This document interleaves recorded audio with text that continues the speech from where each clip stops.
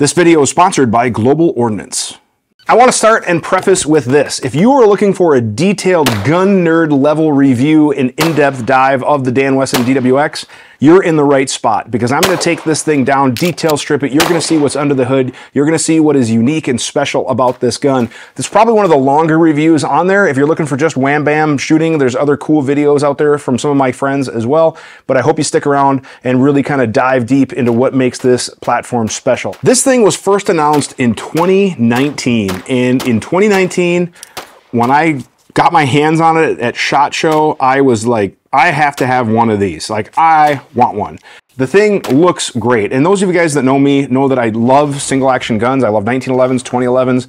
And I've always had a soft spot for CZs because the ergonomics and everything like that.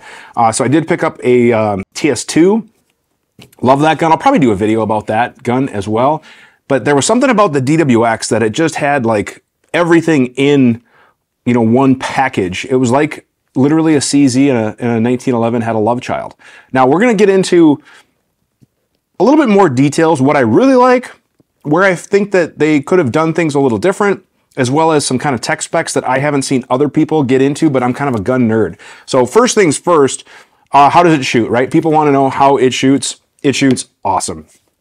It's a heavy gun, okay? So that being said, it should be. It's an all-metal frame, but as far as like the actual specs, it's a 45-ounce gun, steel frame, steel slide. So yes, it's a heavy gun compared to some of the other 2011, 1911 style guns out there.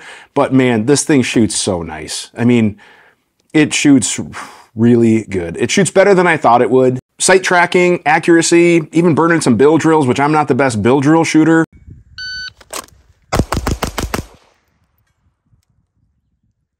There it is, 117, 196. One Charlie. This thing shot really, really well. Now, I probably have close to about 2,000 rounds. You can see that I got a good amount of wear on the barrel hood. And I had zero issues whatsoever, like literally none. Now we're gonna get into like some of the tech specs. It uses P10 magazines, which is great. And hang on, I think I might even have some magazines. So out of the box, it's going to come with the firearm and some magazines. They really like their red. Red trigger, red grips, red base pads. I don't like red on guns. For me, red is like a training color, a cert gun, red gun, you know, even has a term in law enforcement, things like that. So I'm going to swap out all of the red stuff, but I wanted to show it to you in its factory configuration. But it does use P10 magazines that fit flush, and it does use the higher capacity P10, and don't worry, YouTube, these are still under whatever. This is like a 20 round mag or 21 maybe, something like that. But it does take the P10 magazines, which is great because these are readily available. They're pretty good price-wise, and they're a reliable magazine. So I do like that it takes those magazines, and they're, you know, readily available, all that good stuff. Now, one of the things that people ask is, you know, what kind of parts does it use? What makes it a 1911? Is it not? Whatever. And my definition of a 1911 isn't necessarily the magazines, but it's the fire control group. And this does have a 1911 fire control group. It's a true straight back trigger press. In fact, I did order a new trigger for it that is black, and you can see that this is the trigger right from Dan Wesson. It is a wide bow 1911, 2011, whatever you want to call it, style trigger. So it does use that, you know, fire control mechanism. Now, the cool thing with this gun is that there is a lot of modularity going on, and I think this is just the beginning of what we're going to see. But on the outside, we have front serrations, rear serrations, great barrel fit. It is a bull barrel, so we don't have to worry about barrel bushings or anything like that. It does come with fiber optic front sight and adjustable rear sight, which mine was zeroed a little bit low. I had to make a few clicks to kind of get it hitting point of aim, point of impact, but it was really easy to do with the adjustable rear sight. It is serrated on the top, but if you'll notice on the back, here's the one thing. This came out finally in 2022, and obviously when it was announced, then COVID happened. There was a variety of issues. I'm not going to hold them against, or I'm not going to hold that against them for that, because there was a lot of the things stacked up against them to get this gun out. But seriously, you have awesome optic mounting systems, CZ and Dan Wesson. You should have put those on here. Like, this needs to be an optic ready gun. It is screaming to be an optic ready gun. I realize this is designed for that limited crowd, but man, this thing needs to have an optic, and I know that that's coming. I mean, everybody knows it's coming, right? At least we hope it's coming, right? Other stuff, ambi, thumb safety. There is no grip safety because it's more CZ-esque. And then on the other side, we do have the magazine release and a slide stop, which has a pretty generous, cut. I would like to see it maybe a little larger.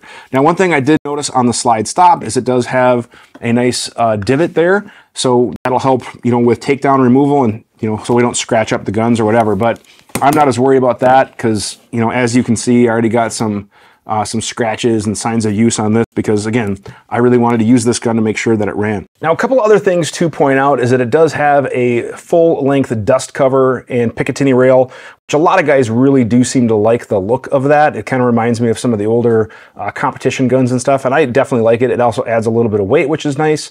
But look at how nice and clean the front end looks. We have this nice, beautiful crown match barrel. Again, like I told you guys before, it is a bull barrel, but how everything kind of comes together up front is it just overall looks really nice, and then the length of the dust cover aligns really well with a flashlight like the Surefire here.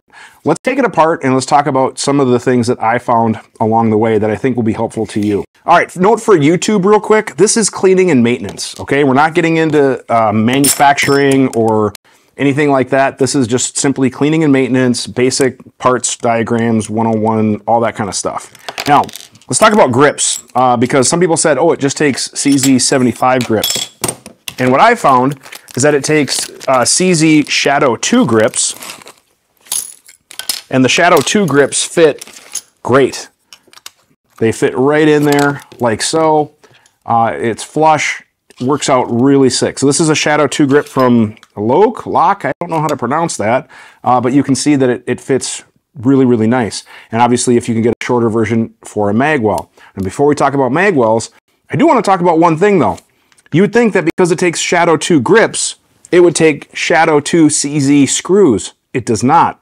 It actually takes 1911 screws, that 05 by whatever weird thread that nobody has except for 1911 grip companies and like gun shops and stuff.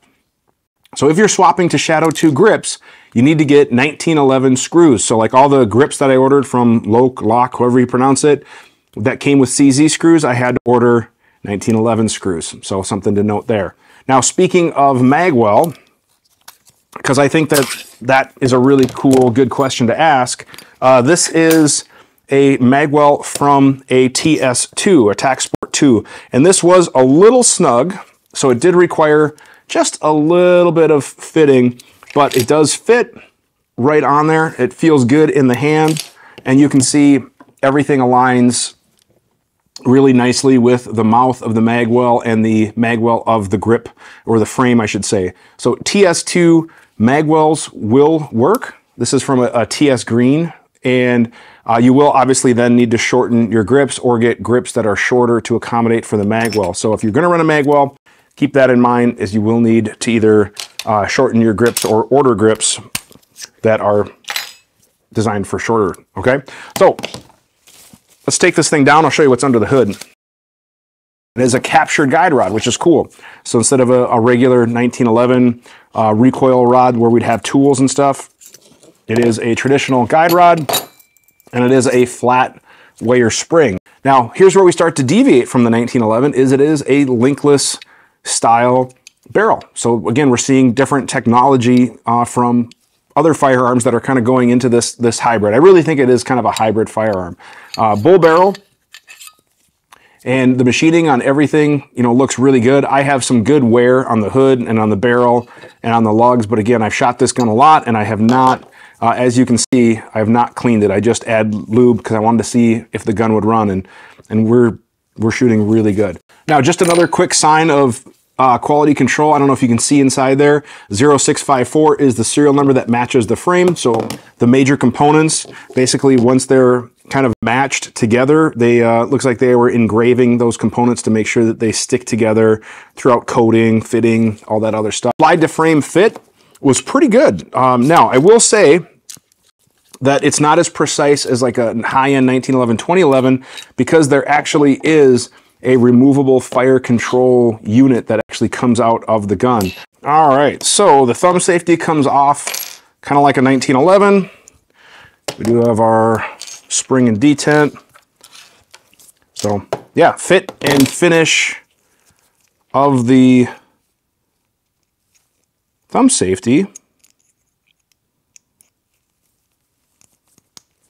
is really tight. Like, this was a snug fit. These two halves, I mean, they did not want to come apart easily, and even now, there is a slot and groove in there. These two pieces fit together really nicely. All right, so up until this point, it pretty much came apart kind of like a 1911. 1911 looking hammer that comes out, spring, mag, release, make stop, make catch, makes release, whatever you want to call it. But here's where it starts to get a little different. Check this out. This kind of lifts out, and it kept the sear and disconnector in place in this serialized unit. So this is kind of the main receiver of the gun, and there's a pin here with, like I said, retaining the sear and disconnector, and then this is what actually has the serial number.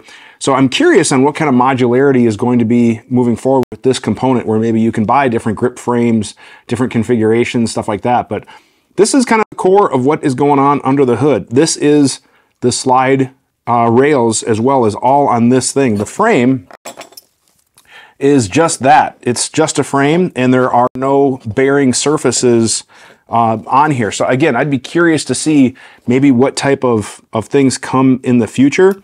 And then this is where the trigger would actually lift out, so you can service it, because it doesn't come out the rear like a traditional single stack gun. I do want to take a moment to thank our sponsor, and that is Global Ordnance. Global Ordnance provides all of the ammunition that I use in my videos, and I could not make my videos without the support of Global Ordnance. Their ammunition is super high quality, from their sterling steel to the various imports, as well as the name brands you know and love. They carry it all at great prices. Plus, if you use the code on our website, you can get free shipping for all orders over 200, which means big, heavy cases, they will ship to you for free.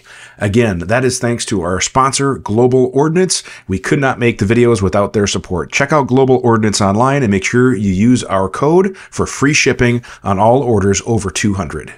So it was about this point of the video where my lavalier mic died, so I have no more audio, but we'll talk through it.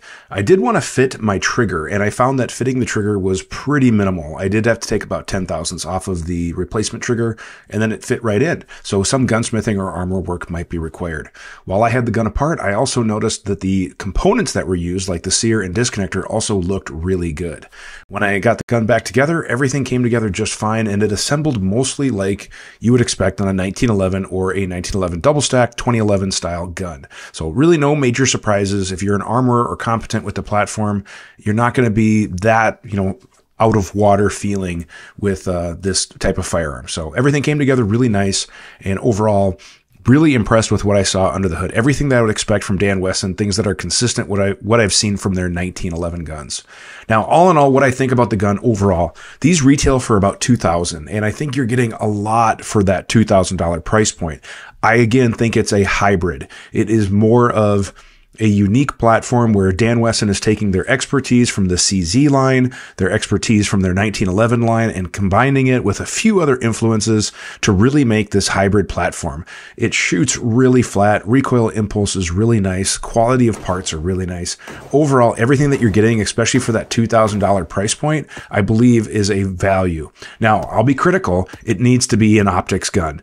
The fact that they omitted an optics plate on this really is kind of a letdown for me, but there are some aftermarket shops that are offering the service. All in all, I think it's really what the platform needs. And I know the factory is working on an option to have optics ready as well. We all know that CZ and Dan Wesson make really good optics mounting platforms. Overall, I really enjoyed shooting this. Everybody that I let shoot it really enjoys it. The trigger is great. Reset is good. It's crisp. The action is really nice. They have this gun really set up, really kicking above its price point for $2,000 for a factory gun. I would argue it's up there with some of my semi-custom high-end production 1911s. Like, it really is that good.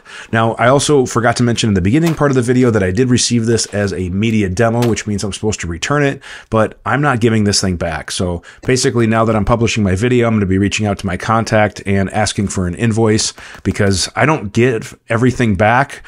Sometimes I buy it if I really like it, but on the other side, I don't buy everything either that I review, but I like this thing so much that I am choosing to pick it up and maintain it a part of my collection. If you guys like the content, please like, share, and subscribe. And if you have any questions about this or anything firearms related, you can send an email to the email address shown below. That is the QA@gunsandtactics.com. And at the end of the month, I have a QA episode where I answer your questions about all things firearms related. Again, that's the QA@gunsandtactics.com. If you want to support the channel, the best way to do so is through our Patreon network. We'll have links for that in the social description below. Head on over to our webpage for everything new. Thank you very much for watching, and have a great day.